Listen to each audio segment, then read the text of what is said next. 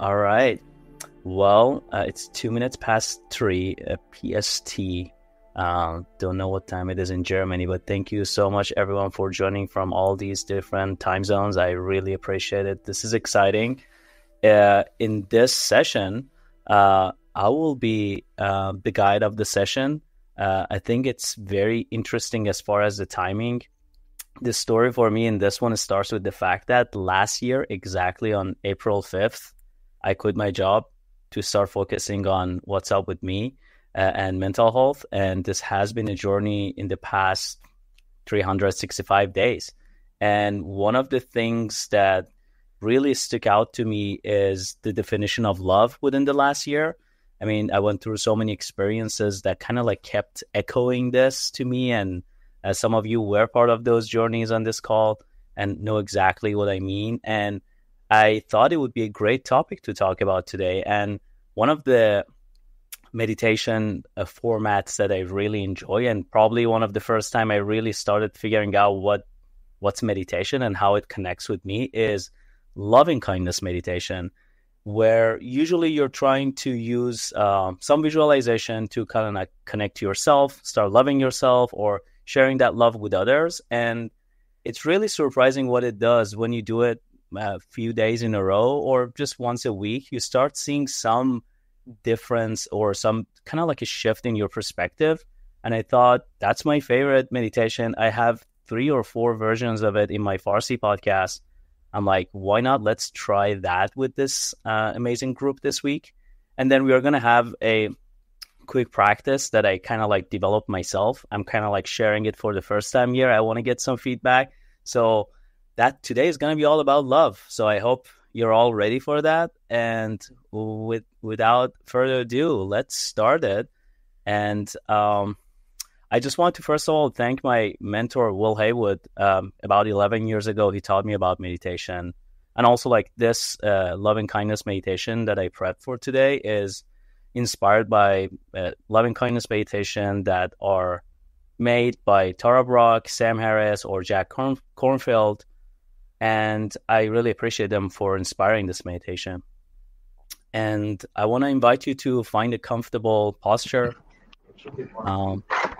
If you want to, whether you're sitting or even lying down if you can, it's your choice. Loving kindness meditations are done even better when it's done laid down, if you like.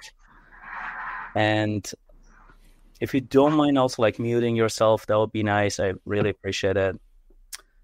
And give your head and neck some stretch. Try to fix your posture if it's not right. Open your chest. Open your heart. Because that's what needed in this meditation more than anything. Close your eyes gently if that feels comfortable.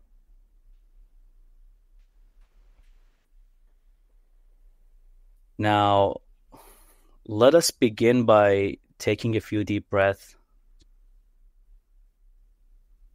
Inhaling slowly through the nose and exhaling softly through the mouth.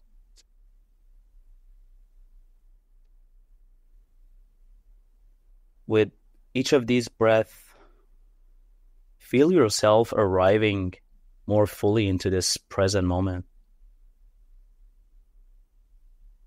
Let go of all the concerns and distractions you face today. It's Friday.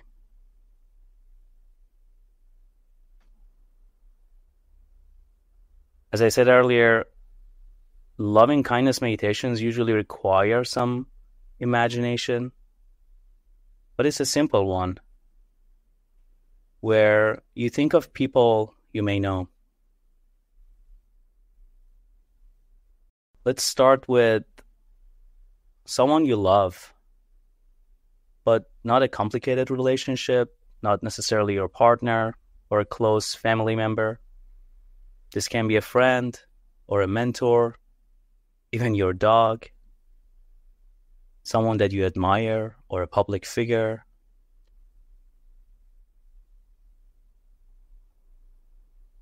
Just visualize their presence in your mind's eye.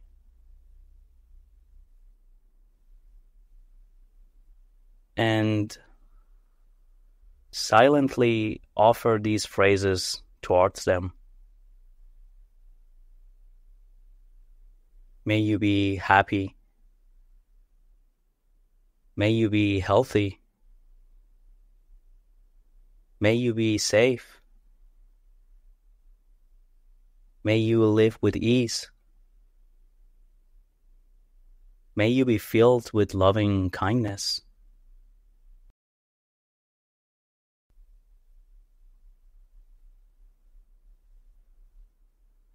As you're saying these words, feel the connection you have toward this person. You really want them to be happy. See how this feels.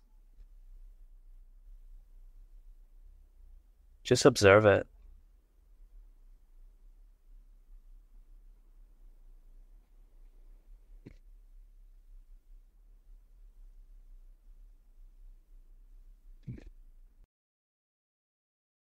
Next, bring a second person, just like the first time. Perhaps this person can be a stranger you passed by today, or a coworker that you're not that close with, or a far family member that you see maybe once a year. Picture their face in mind and offer similar wishes. May you be happy. May you be healthy. May you be safe. May you live with ease.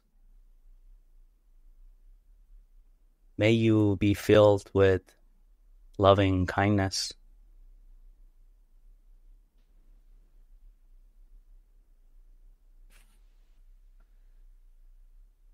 Notice any shifts in your heart as you extend this kindness toward them. This is someone that you barely know, but see how far you can go.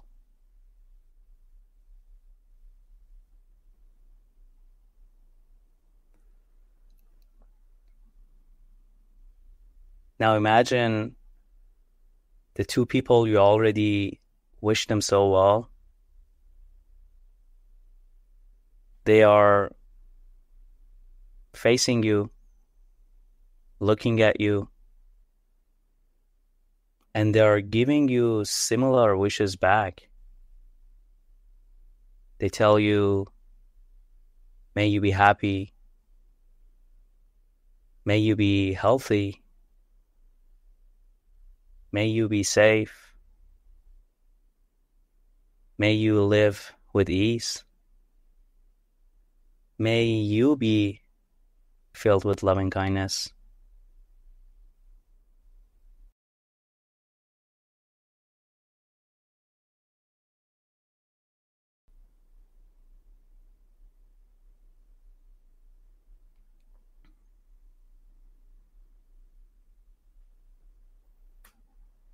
Just notice how it feels hearing the same word back from those two people.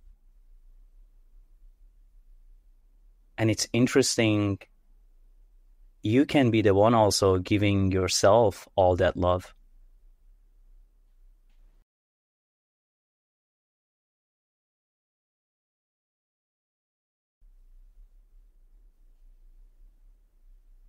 Finally, let's actually expand this circle of loving kindness to a bigger group. A group of people who are experiencing some kind of hardship. This can be people of a country, a group of hard workers, those affected by war, unfortunately, those who experience pain without the justice to save them.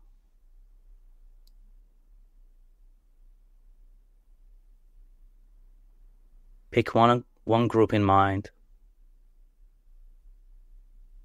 Picture this group in peace, filled with love, and offer these wishes toward them.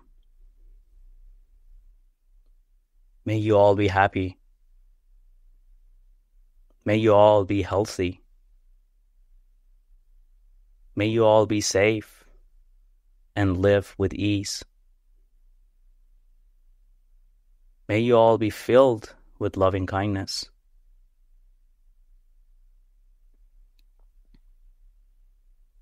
Feel this boundless compassion and love. Feel the feeling.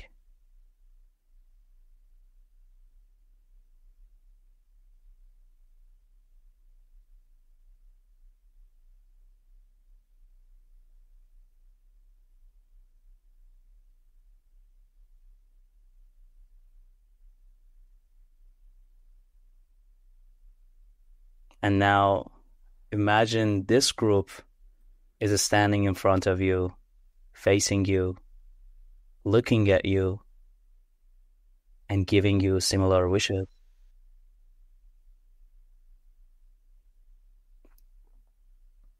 May you be happy. May you be healthy. May you be safe and live with ease. May you be filled with loving kindness.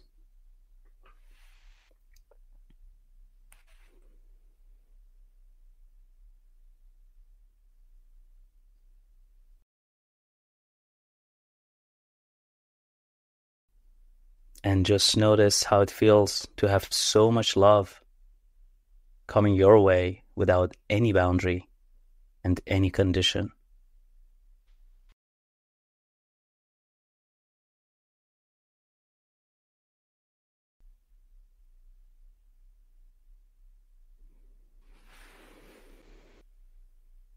In the last few seconds, take a moment to notice how you feel in body, mind, and heart. And use your breath to pay your attention to this moment. Enjoy the present moment with all this feeling of love that you received and gave.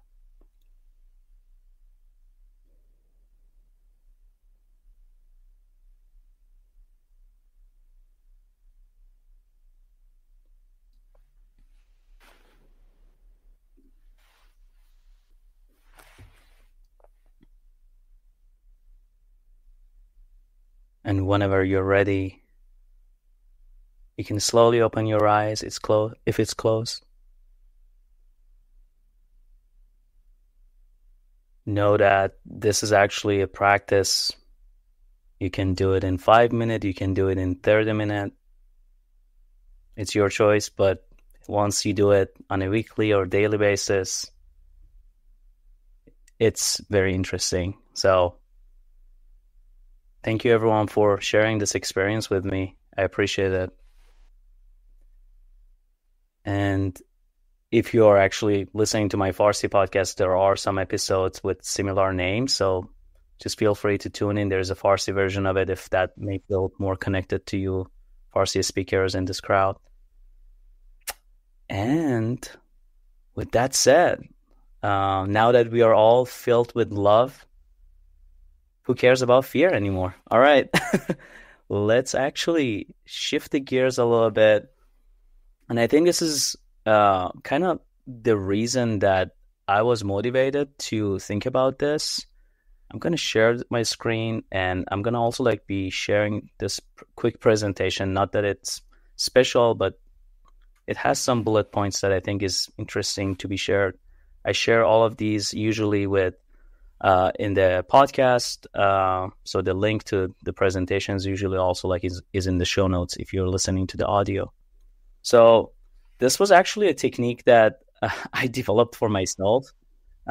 Usually those of you, which I think is most of you who are in tech, You know that PMs always like to have a rule or some structure for everything. And I found myself, and I told you guys last year about the same time I quit my job, I found myself a lot of time making decisions and choices based on fear.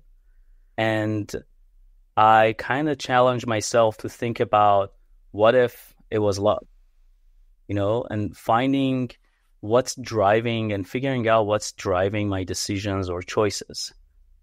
So I noticed that most oftentimes I have a choice to make. Always there is choice between love and fear. I mean, it's kind of like generalizing this. You may say, no, there are other drivers, and I agree with you, but this was the situation that I was in. And this kind of like framework made it so easy for me to bring awareness to the decisions and choices I make in my life. So one thing that I notice is often the way we are phrasing these things in our mind is like this. I did something because of something. I said something or I say something because of something. I chose something because of blank. And really getting to understanding of how we are feeling these blanks are important. Again, formulating everything. This is also something those folks who are in user research, that are familiar with this technique, that we always care about hearing the because when a user is talking, and why not talking to ourselves. I try to actually start looking at the because beyond some of the decisions I was making, and I saw there is still a very good percentage of my decisions that are either based on fear or based on love. And what do I mean by that? For example, I did hang out with friends because I was worried they're going to think I'm a snob.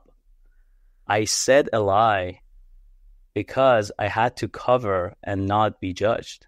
I had to cover something that I was worried that I'm going to be judged about it. I chose a job because that's the only job I can get. And if you see, there is this theme, right? Like when you go deeper, there is this theme of it's not necessarily everything is fear or love so exactly, but that theme of, do I make something that is bringing love and joy in my life, that is rooted in the joy and love in my life, or is it rooted in some of the fears or insecurity that I may have in my life that I have to go and like understand them better? So now, based on that, and this is something I actually used to do sometimes, just to open a spreadsheet and write down some of my decisions, some of my choices. So, for example, I said yes to a party because being with these friends brings me joy, brings me true joy. So this is very straightforward. It's love. I genuinely am truthful to myself, and I say, okay, yeah, it was based on really having that joy with these friends. I decided to go to gym because I was worried I'm going to get a heart attack. That one is from fear, of course. But what could that be if it was love? It could probably come from something like, because being healthy means I love me, like having that sense of self-love. What if we could replace that? We can still do, say, and choose the same thing, but we can actually start figuring out what are the areas that we can love ourselves more. So this becomes a way for me, as I was just saying, it became a point where I could just be more aware of those decisions. Whenever I was like in a time of stress at work, or decisions that I know it's coming from anger, I know it's coming from some insecurities that I had in a meeting or in a conversation, it helped me to take a step back and say, okay, Ali, you're taking this decision based on fear. It's fine. You made it and it's gone, but know that you had these options. Actually, last night, as I was creating this presentation, I decided not to reply to a comment because it was in my quiet hours. So like really respecting ourselves and bringing that self-love to some of the decisions we are making. So I'm going to share this document with you all right here. We're going to take a few minutes. If this made sense, we're going to take a few minutes and just think of a time, like maybe today, in the past week, that you made a decision or made a choice that actually was either based on fear or love or something similar to that, and just see if you can actually also like use this method to kind of like just bring that awareness to why you made some decisions, why you made a choice or did something. So everybody should have access to this spreadsheet. Feel free to either write them in this spreadsheet if you're on the laptop, or just take a pen and paper and write it for yourself on the side, and maybe we can have 5 minutes in the end to have some sharings.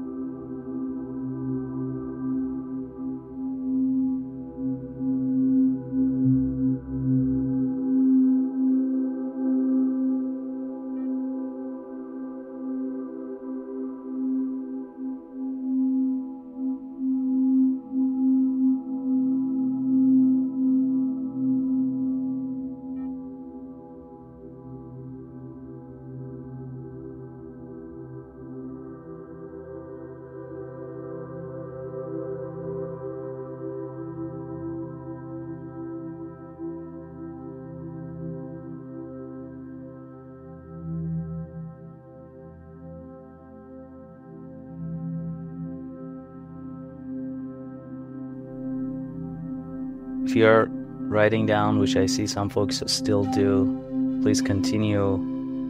Wondering if anyone wants to share anything or if there's any thoughts. What do you think, Ali, about a spectrum? Is it always love versus fear, or could it be both? Or could it be just entirely something else that cannot be categorized? I have an example if you want. Yes, please. Go for it. So last night, I was working, I was working at 11 p.m. at night, okay? And the reason was I wanted to complete something, but not because anyone was forcing me, but because it was just in my head. And I thought if I wait till morning, I'll have to reset myself and be like, shit, let me try to remember where I was. And so I might as well just take half an hour and get it done. And I also enjoy that part. It's not that I work every day. It was just yesterday. So now I was trying to categorize it, but I don't know. I could say, if you think about it, I love it because I really enjoy the project and I wanted to get it done. But it was also out of fear because, well, it needed to be done. So, what are your thoughts on the spectrum? And isn't it true in general, like a lot, almost 80 to 90% of our decisions are a combination of both, and we should just try to push it to the love direction? Yeah, that's a very broad It's a question. it's a very good point. I'm curious if anyone from the crowd wants to chime in. Sure. I was interested in the same issue. I kind of picked something intentionally that I thought might be a challenge because it's like, all right, I'm feeling a little sick today, and there's a project I put off writing. It wasn't essentially due today, and so like that's some like I'm taking care of myself. It's also some it's also a certain amount of like, well, but am I avoiding the project? Well, like, yeah, maybe a little bit too, because like one of the reasons why I didn't write on things is like, oh, I'm worried about like, if I sit down, it's not going to be high quality writing anyway. And so there's some of that going through my mind. And kind of the way I tried to resolve this in our short exercise was just thinking through like, well, okay, what would it look like if I were motivated entirely by love? Like, what would be the optimal situation? Like, sit down, let myself see if something comes out, if I want to write, like not be worried about the quality. And if it's happening, great, enjoy writing. If it's not, then, decide, oh, it's better for myself just to take a rest today, kind of thing. And I was like, oh, okay. So that was enlightening in terms of what Vipul said about like, all right, I have a mix of motivations. How would I shift this more solidly into the love camp? So I love fun that. exercise. I love that. And I think you're not alone in this observation. It's a spot on observation. As a matter of fact, this is how I personally also like experience it, where it feels always it's a combo. But for me, what I observed is there's always one that wins, especially in work environment, that you're like more stressed and like under a lot of pressure. You all know like the deadlines that sometimes we had to meet in our previous companies. So with those, a lot of times it just felt one or two are more, let's say fear is more highlighted sometimes in cases for me. And that's where like the trick happened for me. I'm like, okay, let's just observe it. It just feels there is a lot of fear, maybe a little bit of a love that I can't even see it. How to change this narration, how to make this shift, which is very interesting what you all also shared here. We are at time, but I'm curious if anyone else had any observation, anything else they wanted to share. I really love this discussion and what Paul brought up, because I think that is the point, that a lot of the times there are mixed motivation. And I think what you just brought up is absolutely beautiful and transformational when we start noticing more. It's just the awareness that there is this pull between love and fear behind all of our decisions, and like being aware of it, like that's the biggest thing. And then when that awareness exists, then it's easy to shift towards love, because you know that it's there. You know that there are parts of you that are motivated by love, and it's just about shifting, as both you, Ali, and Alec mentioned. It's about shifting that motivation, that intention towards love, and just move with the intention of love. This topic is really amazing. Thanks for the whole exercise on the topic. I really enjoyed it. Of course. Thank you all for participating. And as always, we are going to stay and hang out. But if you have to go, thank you for staying 2 minutes over. Thank you for joining this love session. Have a lovely weekend, and wherever you are, enjoy your weekends. I'm so glad to see all your amazing faces today.